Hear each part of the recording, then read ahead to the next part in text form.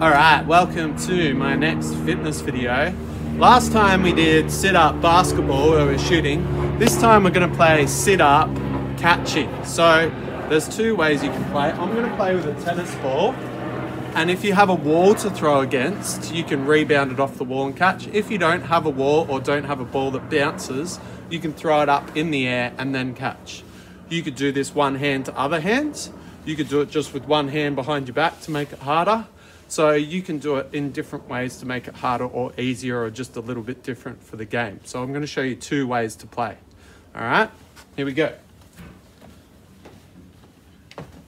So the first way is we're sitting down here and we do one sit up, and we throw and catch, and then back down again.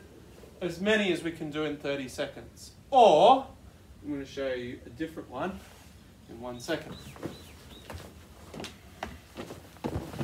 Our other way of playing is we're going to throw it against the wall and catch. So I go down in my sit-up position, up, throw and catch, as many as I can do in 30 seconds. All right, let's give these a go. All right, so we're going to do it our first way of sit up and catch. I'm going to try and throw the ball above my head.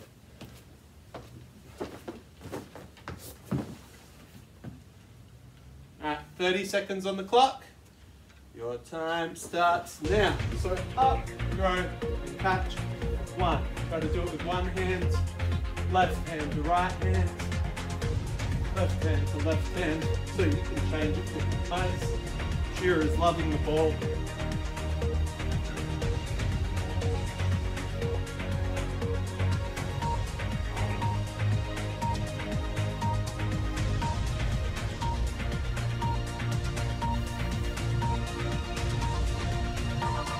And time's up.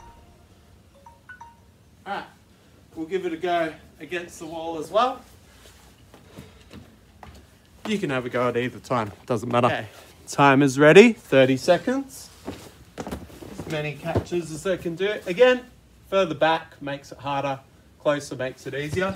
You can have your feet against the wall too to help you with some momentum, so it's up to you how you want to play. Ready? 3, 2, 1, go. 1, 2, go to left hand to right hand. 3, 4, try one hand. 5, 6, switch hands. 7, 8, and you can catch it any way you want. You can do it with 2 hands. 9, 10, 11. You can do this with a basketball as well. And practice your chest pass. So it'll be a bit harder. Sheera's going to help. Oh, time's up. All right.